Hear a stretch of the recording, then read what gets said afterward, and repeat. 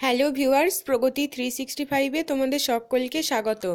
আজকে আমি তোমাদের কাছে চলে এসেছি তোমাদের জন্য জিকে প্রস্তুতি পর্ব 46 নিয়ে। অলরেডি জিকে প্রস্তুতির 45টা এপিসোড পাবলিশ করা হয়ে গেছে, তো তোমরা যদি এখনও এপিসোডগুলো না দেখে থাকো তো চ্যানেলের প্লে লিস্ট থেকে তোমরা বাকি যে এপিসোডগুলো রয়েছে সেগুলো দেখতে পারো।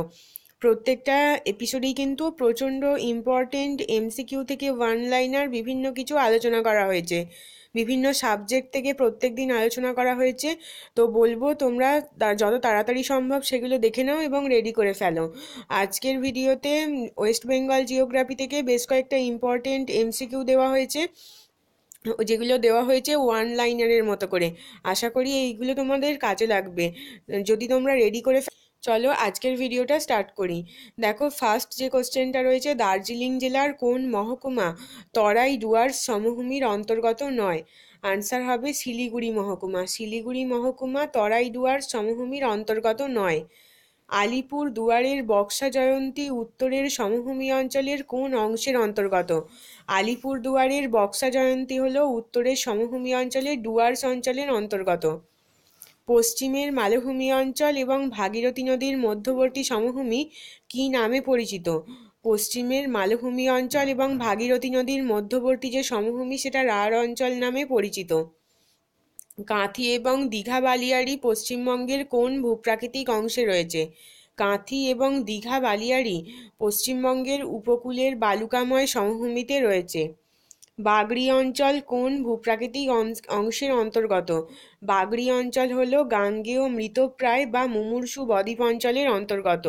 সুন্দরবন অঞ্চলে নবগঠিত যে দ্বীপটা তৈরি হয়েছে সেটার নাম কি? সেটার নাম হচ্ছে পূর্বাশা বা নিউমুর। পশ্চিমবঙ্গ কোন জলবায়ুর অন্তর্গত? পশ্চিমবঙ্গের জলবায়ু হল গ্রীষ্মপ্রধান উষ্ণ মৌসুমী জলবায়ু। পশ্চিমবঙ্গের জলবায়ুর প্রকৃতি কীরকম? উষ্ণ আর্দ্র ক্রান্তীয় মৌসুমী প্রকৃতির। পশ্চিমবঙ্গের কোন অংশ উষ্ণ আর্দ্র ক্রান্তীয় মৌসুমী প্রকৃতির অন্তর্গত নয়? সেটা হচ্ছে দার্জিলিং, জলপাইগুড়ি এবং কালিম্পং জেলার পার্বত্য অঞ্চল। পশ্চিমবঙ্গের জলবায়ুতে প্রধান কয়টা ঋতু সুস্পষ্ট? আনসার হবে চারটি ঋতু পশ্চিমবঙ্গের জলবায়ুতে দেখা যায়। পশ্চিমবঙ্গে গ্রীষ্মকালের সময়সীমা কখন? সেটা হচ্ছে মার্চ থেকে মে মাস পর্যন্ত পশ্চিমবঙ্গের গ্রীষ্মকাল। পশ্চিমবঙ্গে বর্ষাকালের সময়সীমা কখন? এটার আনসার হবে জুন মাস থেকে সেপ্টেম্বর মাস পর্যন্ত। পশ্চিমবঙ্গে শরৎকালের সময়সীমা কখন? অক্টোবর থেকে নভেম্বর মাস। পশ্চিমবঙ্গের শীতকালের সময়সীমা কখন? আনসার হবে ডিসেম্বর থেকে ফেব্রুয়ারি মাস। কোন মাসে পশ্চিমবঙ্গের উষ্ণতা সর্বাধিক থাকে? মে মাসে পশ্চিমবঙ্গের উষ্ণতা থাকে সর্বাধিক। কোথায় পশ্চিমবঙ্গের সর্বাধিক উষ্ণতা দেখা যায়? পূর্ব বর্ধমান জেলার আসানসোলে, যেখানে প্রায় 45 ডিগ্রি সেন্টিগ্রেড রয়েছে তাপমাত্রা। পশ্চিমবঙ্গের গ্রীষ্মকালীন গড় উত্তাপ কত? প্রায় 20 থেকে 30 ডিগ্রি সেলসিয়াস। স্বাভাবিক অবস্থায় পশ্চিমবঙ্গে প্রবল বর্ষণ কখন শুরু হয়? সেটা হয় মোটামুটি 15ই জুনের মধ্যে। পশ্চিমবঙ্গের গড় বার্ষিক বৃষ্টিপাতের পরিমাণ কত? প্রায় 175 থেকে 180 সেন্টিমিটার মতো। কোন সময়কালকে পশ্চিমবঙ্গের বর্ষার বিদায়ীকাল বা মৌসুমি বায়ুর প্রত্যাবর্তন কাল বলা হয়? সেটা হচ্ছে শরৎকালকে। শরৎকালের পরেই বর্ষার বিদায়ীকাল হয়। পশ্চিমবঙ্গের শীতকালীন গড় তাপমাত্রা কীরকম? প্রায় 13 থেকে 19 ডিগ্রি বা 19 ডিগ্রি সেলসিয়াস। পশ্চিমবঙ্গের কোন অংশে সর্বাধিক বৃষ্টিপাত সংঘটিত হয়? জলপাইগুড়ি জেলার বক্সা ডুয়ার্সে প্রায় 500 সেন্টিমিটার বৃষ্টিপাত সংঘটিত হয়। পশ্চিমবঙ্গের কোন অংশে অল্প বৃষ্টিপাত সংঘটিত হয়? সেটা হয় বীরভূম জেলার ময়ূরেশ্বরে। সবথেকে কম বৃষ্টিপাত 95 সেন্টিমিটার। পশ্চিমবঙ্গের বৃষ্টিপাতের বন্টন প্রকৃতি কীরকম? দক্ষিণ থেকে উত্তরে ক্রমবর্ধমান। পশ্চিমবঙ্গের কোন অংশে শীতকালে তুষারপাত ঘটে? শীতকালে তুষারপাত ঘটে দার্জিলিংয়ে। পশ্চিমী ঝঞ্ঝা কোন সময় দেখা যায়? শীতকালে পশ্চিমী ঝঞ্ঝা দেখা যায়। কোন সময়কালকে পশ্চিমবঙ্গে আশ্বিনের ঝড় হয়? আশ্বিনের ঝড় হয় শরৎকালে। পশ্চিমবঙ্গের কোন অংশে পার্বত্য অঞ্চলের জলবায়ুর বৈশিষ্ট্য দেখা যায়? দার্জিলিং, জলপাইগুড়ি এবং কালিম্পং জেলার পার্বত্য অঞ্চলে। পশ্চিমবঙ্গের কোথায় সর্বনিম্ন উষ্ণতা থাকে? সর্বনিম্ন উষ্ণতা থাকে দার্জিলিংয়ে, প্রায় 2 ডিগ্রি থেকে হিমাঙ্কের নিচে। পশ্চিমবঙ্গের জলবায়ুতে অপ্রধান ঋতুগুলি কি কি? হেমন্তকাল এবং বসন্তকাল হলো পশ্চিমবঙ্গের জলবায়ুতে অপ্রধান। পশ্চিমবঙ্গের সমভূমি অঞ্চলে কোন সময় কালবৈশাখী দেখা যায়? কালবৈশাখী দেখা যায় এপ্রিল মে মাসে। পশ্চিমবঙ্গের মাটিকে প্রধান কয় ভাগে ভাগ করা যায়? পশ্চিমবঙ্গের মাটিকে 5 ভাগে ভাগ করা যায়। পশ্চিমবঙ্গের উত্তরের পার্বত্য অঞ্চলে কিরকম ধরনের মাটি বিকশিত হয়েছে? উত্তরের পার্বত্য অঞ্চলে দেখা যায় পর্জল মাটি। পশ্চিমবঙ্গের উত্তরের পার্বত্য অঞ্চলের মাটি কটা স্তরে বিভক্ত? প্রায় 3টে স্তরে বিভক্ত উত্তরের পার্বত্য অঞ্চলের মাটি। পশ্চিমবঙ্গের উত্তরের পার্বত্য অঞ্চলের মাটির প্রকৃতি কিরকম? আর্দ্র এবং অম্ল প্রকৃতির। তরাই এবং ডুয়ার্স অঞ্চলের মাটির প্রধান বৈশিষ্ট্য কি? বালির আধিক্য অধিক এবং কাদার ভাগ কম থাকে। মালভূমি এবং রাঢ় অঞ্চলের মাটিকে কি বলা হয়? মালভূমি এবং রাঢ় অঞ্চলের মাটিকে বলা হয় ল্যাটেরাইট মাটি। পশ্চিমবঙ্গের উর্বর প্রকৃতির মাটি কোনটি? সেটা হলো সমভূমি অঞ্চলের পলি মাটি। উৎপত্তি অনুযায়ী পশ্চিমবঙ্গের সমভূমি অঞ্চলের পলি মাটি কয় ভাগে বিভক্ত? 2 ভাগে বিভক্ত। একটা হলো প্রাচীন পলি মাটি এবং অপরটি হলো নবীন পলি মাটি। কোন কোন জেলায় প্রাচীন পলি মাটি দেখা যায়? প্রাচীন পলি মাটি দেখা যায় দুটো দিনাজপুর এবং মালদহ জেলায়। লবণাক্ত এবং ক্ষারকীয় মাটি পশ্চিমবঙ্গের কোন অংশে বিকশিত হয়েছে?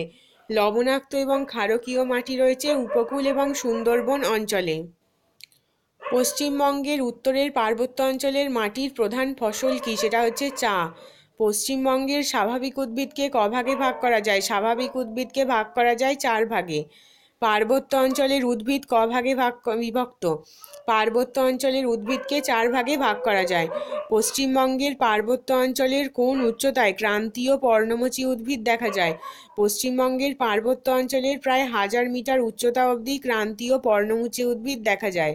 পশ্চিমবঙ্গের পার্বত্য অঞ্চলের কোন উষ্ণতায় নাতিশীতোষ্ণ পর্ণমোচী উদ্ভিদ দেখা যায়? পশ্চিমবঙ্গের পার্বত্য অঞ্চলের কোন উচ্চতায় প্রায় 1000 থেকে 2500 মিটার পর্যন্ত নাতিশীতোষ্ণ পর্ণমোচী উদ্ভিদ দেখা যায়? পশ্চিমবঙ্গের পার্বত্য অঞ্চলের কোন উচ্চতায় সরলবর্গীয় উদ্ভিদ দেখা যায়?